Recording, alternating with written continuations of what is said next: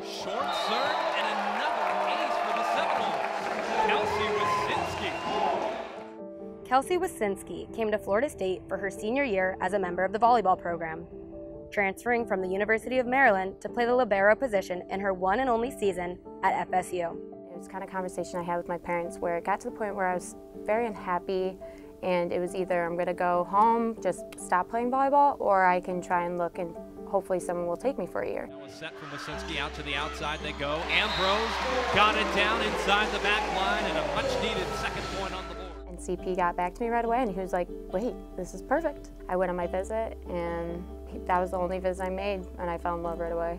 I was actually Kelsey's host when she came on her official visit, and just talking with her and hearing her story, I knew that she was coming for the right reasons. After experiencing FSU's tradition, academics, and positivity during her first visit to campus, Kelsey made the decision to transfer to Florida State.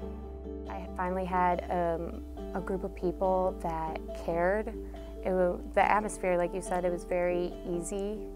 It came very naturally to everyone, and I finally felt comfortable again. Planning for the future can be a difficult task for any college student, but for student athletes, balancing their studies and their commitment to their sport can be particularly tough.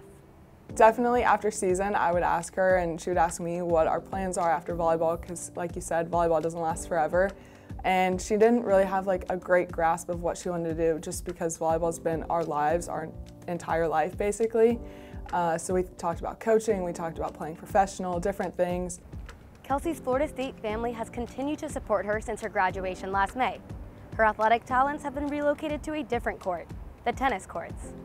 Well, I've known Kelsey since she came to school here. My kids all play volleyball, so we all watched her play volleyball, you know, her 1 year here.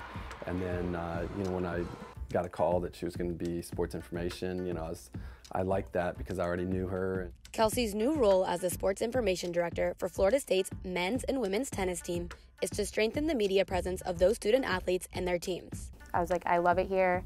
I love the culture here, not just with the volleyball program, but with the administration. They care about their athletes. And I think finding this job was kind of just like a gift of showing how doors can open and lead you to a great university like Florida State to play volleyball, and then to get a starting job like right out of college at Florida State in communications, and she loves being around all the athletes, so it's definitely been a good fit for her, and I know she's enjoying it a lot. You know, I think one of the things that's nice is with her as an ex-student athlete, you know, she gets kind of what some of them are going through. I get to have a saying in what the athletes want to say, you know? Like, I get to help them get their voice heard. Seeing her after every game always just makes me happy because I get to see her, because now with her big adult job, I don't get to see her all the time at practice and everything, but getting to see her, and we'll talk after the game of what I could have done better, what we should do, different things like that.